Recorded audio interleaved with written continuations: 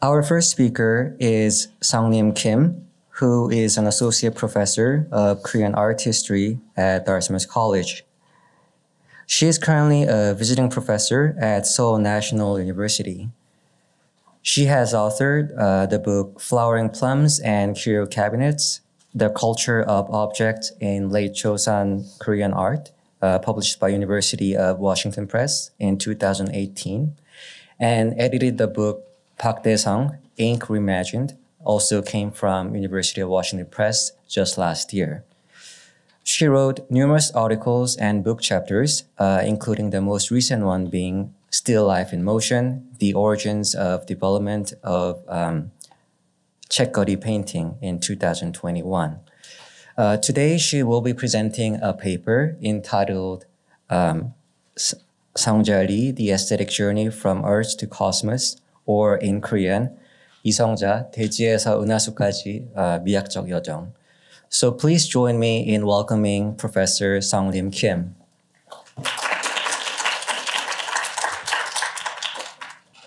Thank you, Professor Wu, for very kind introductions. Because of the time limit, I need to shorten some descriptions of the artworks and not read all the citations. Instead, I put these words on the screen for you to read.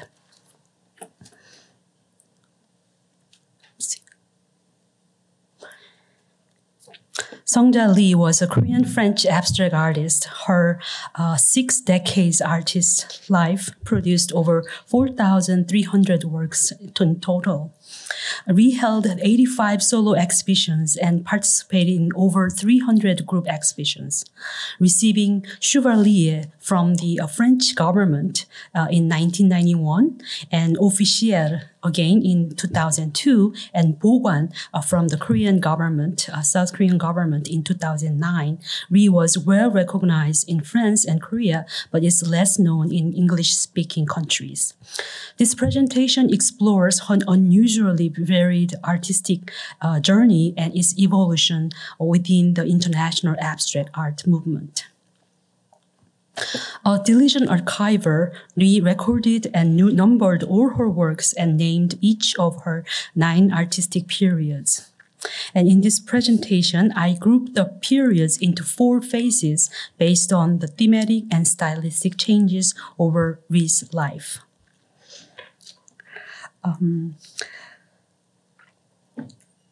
Rhee's journey through these 4 phases is the story of pioneering women artists, struggles and challenges, resistance and collaborations, and triumph and beatitude. Rhee grew up a small town in southern Korea, spending much of her childhood in natural and rural surroundings. Like many other bright and fortunate Korean students, she attended in the colonial period. She educated at Jisen Women's University in Tokyo, majoring in home economics. Returning to Korea in 1938, she had an arranged marriage with a promising medical surgeon, and they had 3 sons. An extramarital affair by her husband in 1950s ended this marriage, and her husband took 3 sons. When the Korean War broke out, Rhee evacuated to Busan in far southern Korea. There, she met Son Byung-ik, secretary of the Korean consulate in France, who helped her leave for Paris in 1951. And Rhee recorded her thoughts upon departing like this. Thus, 33 years of life in Korea as daughter, wife, and mother were closed, and a second life as a Parisian artist began. Separation from family, especially her mother and sons, was a driving motivation for Rhee's artistic journey, particularly for the Women and Earth period. Rhee did not expect to remain long, but studied for teacher certificates in French and fashion design to support herself when she returned to Korea. However, a teacher recognized her artistic talents and recommended she go to Académie de la Grande Chaumière in Montparnasse in 1953. It was an institution attended by prominent international artists like Paul Gauguin, Amadeo Modigliani, Alexander Calder, and Juan Miro, as well as various Korean male artists. There, three influential professors helped Rhee lay a solid artistic foundation. Rhee first learned oil painting from Breyer, a well-established landscape and still life painter, and he taught her classic subjects, styles, and techniques, and she learned realistic and academic approaches. Thus, it is natural that her earlier works show a figurative aspect. Her 1956 oil landscapes, The Snow on Beaux-Arts Street, a simplified yet realistic scene from the window of her attic room, was executed in strong color contrast and heavy hue. It was selected by the Société Nationale des Beaux-Arts and displayed at the center of the exhibition hall. It also received a very positive appraisal from art critic Georges Baudoyer in Les Letters Françoises. That same year, Rhee had her first solo exhibition and a very critical achievement. Unlike many male Korean artists then in Paris, who previously had studied in Japan, Rhee learned painting from scratch in Paris. This male artist saw her not as a fellow artist, but with a slight disdain, calling her Madame, not artiste. However, Rhee's successful debut in the French art world brought self-confidence and inspiration. Indeed, while she missed her family in Korea, she was happy in France and increasingly saw it as a viable home. It was Henri Goetz who opened Rhee's eyes to abstract paintings and inspired her to pursue it for the rest of her career. In 1955 and 1956, Rhee worked closely with Goetz as his assistant. She was exposed to Dadaism and Surrealism through Goetz, and his close interactions and collaborations with poets set an example for her. From 1957 to 1960, after her figurative period, Rhee experimented with abstract painting, especially relic abstraction. She admired French artist Pierre Bonnard and Russian-French artist Marc Chagall for their color. She became obsessed with color, and her rich palettes reflect the warm, beautiful atmosphere she felt in Paris, in France. Rhee attributed meaning to colors, and it was also recognized by art critic Raymond Nassant, who observed the similar things. Thus, her colors reflecting her aesthetic sense and sensibility of Korea appealed to Western viewers. By the early 1960s, Rhee had skill, confidence, and exhibition experience, but searched for her own theme, forming the one she called Women and Earth.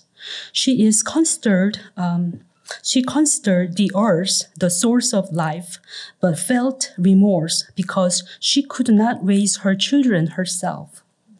Thus, the driving force of this period came not only from pride of being a woman, but from unfulfilled responsibility as a mother, for which a painting became a substitute.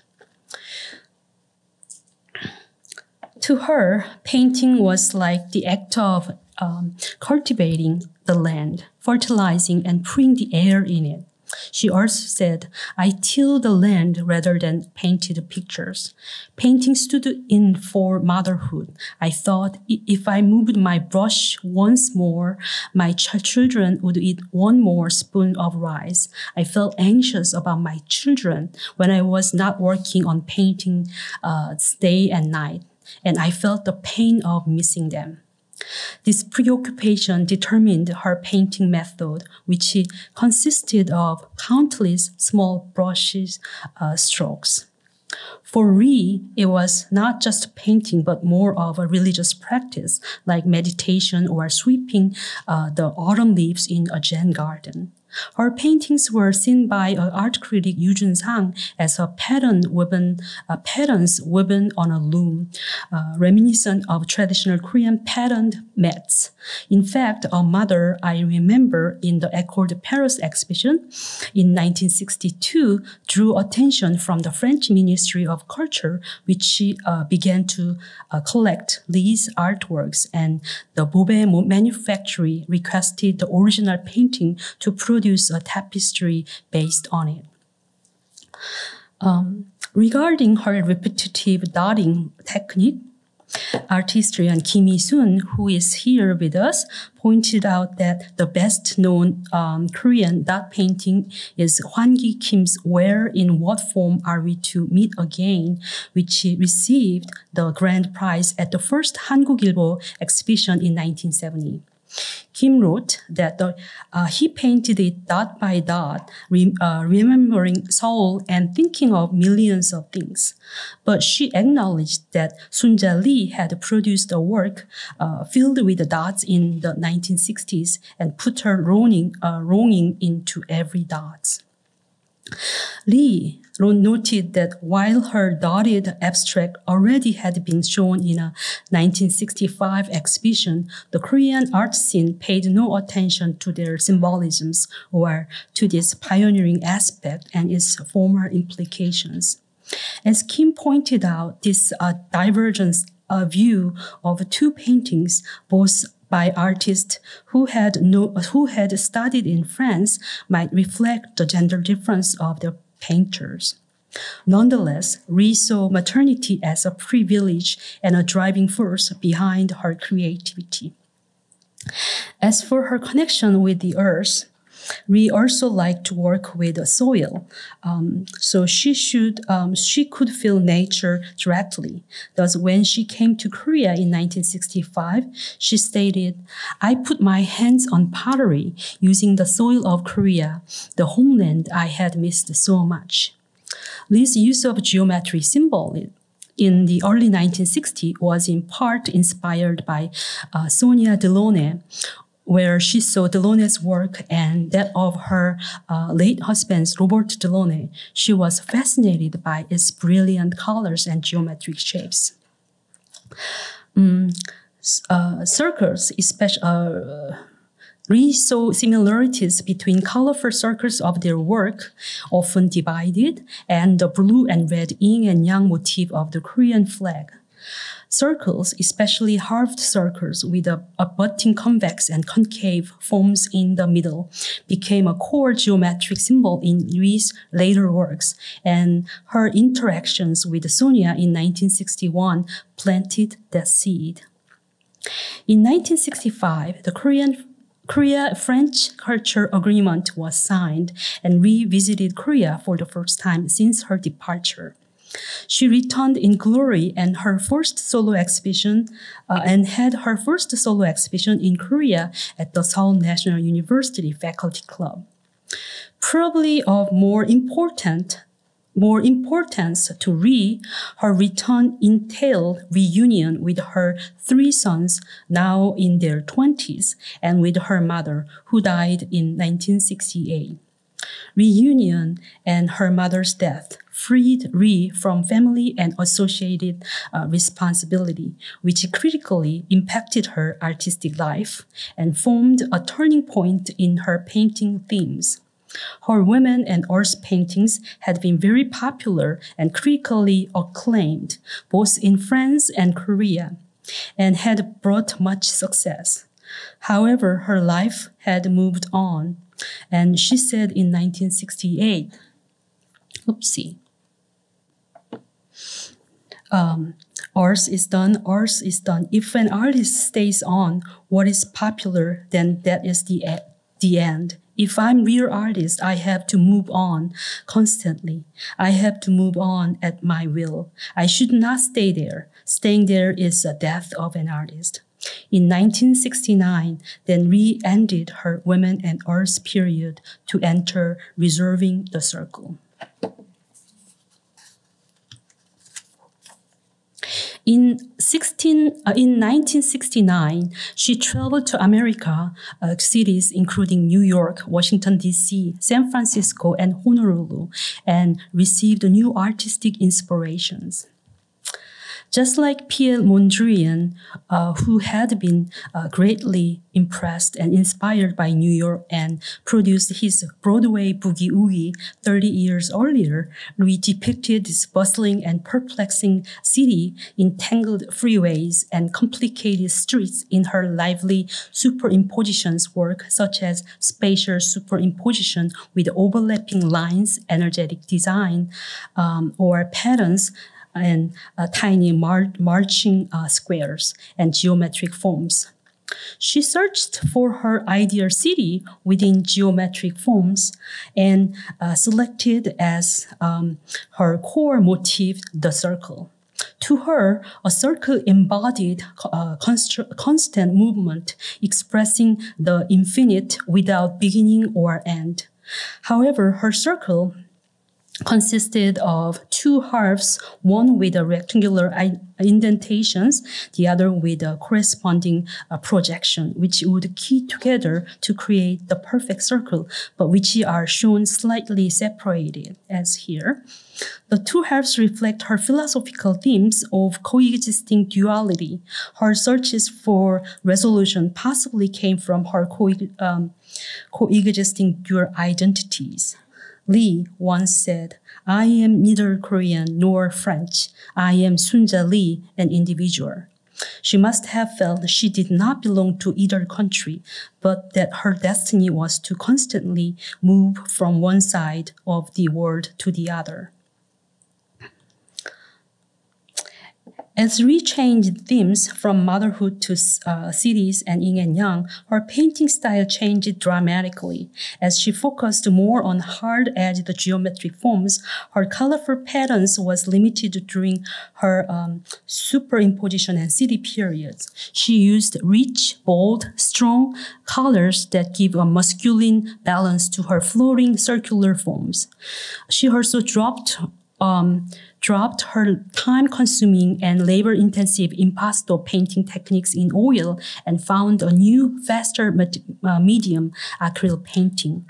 Acrylic paintings dry fast and can be painted over quickly, and so are more suitable for expressing the overlapping effects of the line and movements of cities. Although renowned as a painter, Rhee's production of woodblock prints was equally passionate. After learning etching techniques in 1957, she quickly changed the printmaking medium from metal to wood. Wood was part of nature, and she collected pieces while strolling through forest, feeling the grain and trying to engage with the life force left therein. Her 720 prints followed her painting themes, but Rhee did her best known and most rewarding print work alongside of the painting during her last artistic phase. In printmaking, Rhee derived much support and pleasure through collaboration with her longtime friend Michel Vuittor, whom she met in 1977. He was famous for novels in the Nouveau Roman genre, and their first project combined Rhee's woodblock prints and Vuittor's poem, Return to the Sources, in a 6-panel folding screen. Vuittor said image and text need each other and interact to create newness through perfect bonding. Rhee, whose French was limited, saw Vuittor as an irreplaceable coterie, expressing her thoughts in beautiful French. She related her bliss at working closely with him despite the geographical and cultural distance between Korea and France. I met someone in France who understands me perfectly. What a beauty of life. Rhee made woodblock prints, and then Butour penned a poem writing directly on her prints, and they worked together from 1977 to 2005, producing 77 prints. The last phase of Rhee's painting, which I call Beyond the Earth, reflects what she considered evolution from this world up through the heavens and eventually to the entire cosmos. She said, "It is time to let our minds travel from one work to another and to comfort ourselves with a song of the grand and magnificent cosmos." This phase arose from Rhee's flight between France and Korea during the 1980s and 1990s. Filled with joy and admiring the earth from above, she felt herself flying through the heavens. In the road to Antipodes period, Rhee painted the snow-capped Arctic glaciers, mountains, and the flowing halved circles and color-stripped arcs as seen in this painting. She moves from one country to the other, yet belongs to neither. She said she felt freer when up in an airplane than when she set foot onto any land. Finally, Rhee moved to the cosmos period when Earth and mountains disappeared from her canvas. While flowering dots and geometric shapes in bright cherry colors, the paintings are irrational and fantastic. They remained as of 1920s work of Vasily Kandinsky, which emphasize geometrical elements.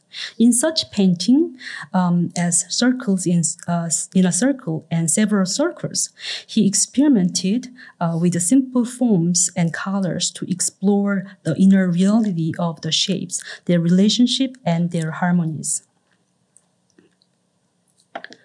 Unlike Women and Earth and reserving the circle phases, which fit nicely into the artistic tenor of the time, Rhee's Beyond the Earth was entirely at the odds with the contemporary art history. Her late paintings thus have received much criticism, while this work has been called self-indulgent, separate from meaningful art historical context. It reflects her own poetic and musical vision of the universe and life, and of life. Faithfulness to the vision shows that her internal voice and feeling were not swayed by desire to please an audience. Rhee always played music with when painting and gave poetic titles to her works. Okay, and it reminds us, the viewers, to Kandinsky's Sky Blue, where observed colorful and vibrant figures like birds or aquatic creatures float in a blue sky. In Rhee's paintings, it is not those creatures that float around, but halved circles and colorful segmented arcs. A cheerful universe, fanciful color, reflects the drastic changes of Rhee's cosmos period. Dreamy and fantastic, her colors create a vibrant atmosphere. Like an aurora, her paintings emit light and despite the intangibility of the skies, as we see here. Okay, Rhee's last masterpiece is architecture. Her art studio called Unhasu, or Milky Way in English. Built in 1992, it is in the form of two half circles with a convex projection and matching concave indentations in the middle, and just as in many of her city paintings. The two buildings are slightly askewed, and artificial stream flows between them, but stepping stones connect the buildings. She painted in the Yang building because, as she said, adding paint to canvas is Yang work, and she did woodblock in the Ying building because carving is Ying work. This yin and yang might portray Rhee herself, her dual identity, her challenges. As Korean and French mother and artist, East and West are like two halved circles, separated yet complementary and wanting to pair up to be complete. Conclusions. Seundja Rhee lived almost a century from childhood in the woods and fields of Korea through war and globalizations to finally seeing the universe from space-age perspective. Through it all, her artistic visions and productions was rooted in the story of her life as a woman and a world citizen. Her earlier works reflect her strong connections with others of the modern art movement, while her later works takes off in her own unique directions. Some view Rhee's earlier works are more accomplished and her later paintings as decorative and self-indulgent, while others regret her being underestimated due to her gender, her solo activity beyond any particular artistic circle, and her not leaving direct disciples. Yet her artistic vision and sincerity were solid at every phase. Rhee left us many varied expressions of herself as mother, world citizen, earthly and spiritual being, and artist. She showed us her struggles, conflicts, triumphs, and hopes. Her long career appears a colorful, marvelous, aesthetic journey through which an artist discovers meaning to nature and life and her own identity. Starting from the earth and finally reaching to the cosmos, Rhee expressed her artistic vision to the world. Thank you.